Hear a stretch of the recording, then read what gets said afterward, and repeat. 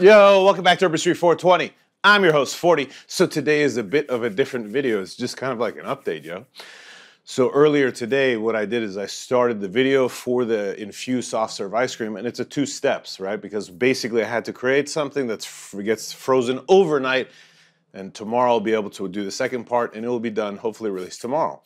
But in the process, I used the infused heavy cream, which was inside this jar, and when I dumped it out, there was remnants in the jar. So I wanted to share with you guys what I did with it in this video, along with some other updates, right? So what I did, there was a good amount of heavy cream left in the jar, and what I did was I got some coffee, I poured some coffee in here, I put a little bit of condensed milk, I put a little bit of mocha powder, and bada bing, bada boom, we have like this infused mocha. It's pretty tasty. I just had a sip. Actually, this is not the first take, unfortunately, because I'm high, yo. And when you're high, like, I don't know, my brain goes in different directions. All of a sudden, I realized that I was off topic like crazy. Anyway. It's nice because even though you can taste the cannabis a little bit, it complements with the chocolate. So this is just a really tasty infused mocha. And I'm pretty sure I'm gonna be spent after this. Plus, I'm gonna be playing with the DaVinci IQ some more. We have a review coming this week. I've been playing with it for the last week, and I have to say, this feels nice in your hand, right? There's a few innuendo jokes that I can include in the episode, but hey, it does feel nice. And the hydro tube, this is a cool little bubbler for the top of this. And I'm gonna talk about what I like, what I don't like, etc. But I have to say, I'm looking forward to sharing the review with you guys. Also, now not this week coming, but the week after, we will be doing a review of the hash kettle from the hash company in Canada. I'm super looking forward to this because I hear this is one of the best ways to smoke hash. I want to see if it's true, right? So we'll be doing a review on that, hopefully in another week or two. And yeah, I'm starting another YouTube channel because clearly I'm dumb as hell and I already am so busy.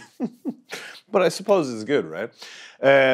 Because this new YouTube channel is going to be about fitness, and I'm not saying I am the most knowledgeable cat about fitness, but I do know how to work out, huh? At different points in my life, I have been super in shape, and other points not, right? And in fact, I taught martial arts for quite a while when I was younger.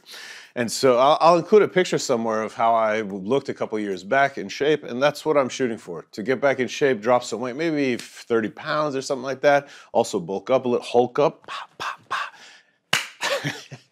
And so yeah, if you want to follow the channel, because it's not going to be, the way I'd like to describe what I want this channel to be, it's going to be the best, worst fitness channel there is.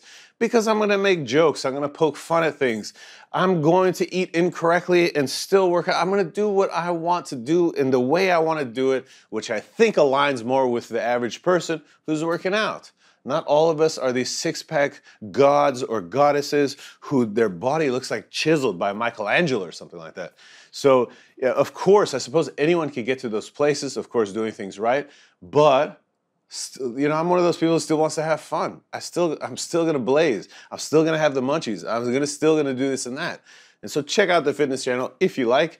And yeah, what else?